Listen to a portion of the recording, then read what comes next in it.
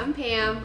So today I'm going to teach you a little bit about a very comforting homey dish that I grew up with called Jued Woon, which is just a delicious soup.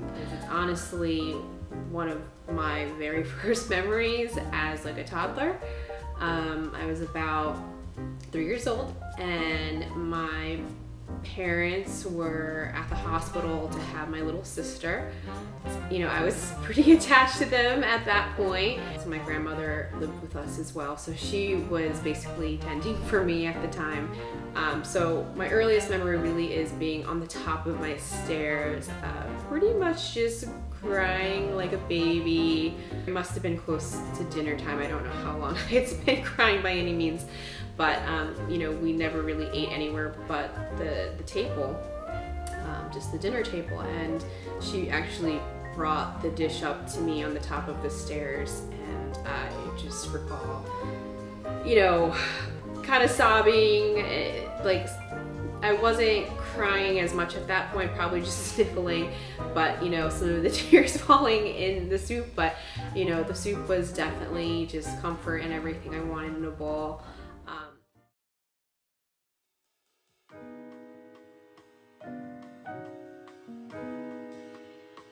Today we're just gonna make a really simple homey Thai dish. It's called Jued Woon, and it's pretty much just a clear broth soup.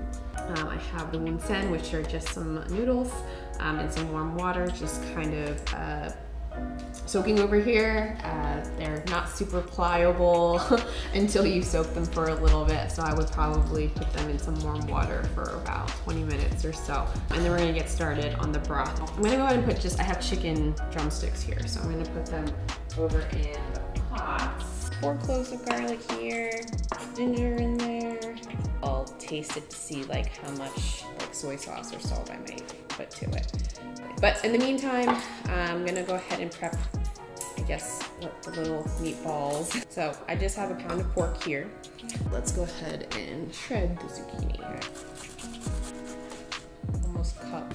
Let's probably just give this like a quick squeeze. I'll just throw it right in the pork and we'll start seasoning.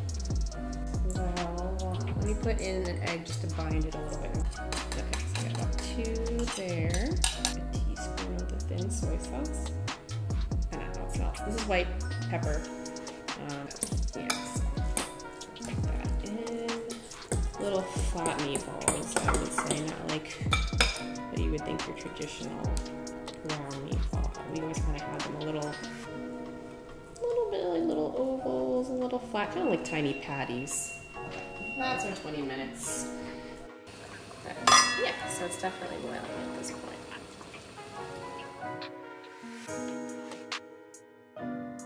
I'll just throw these in since they're nice and pliable. So we'll just get some of the garnish together because we'll just throw this on top of the soup.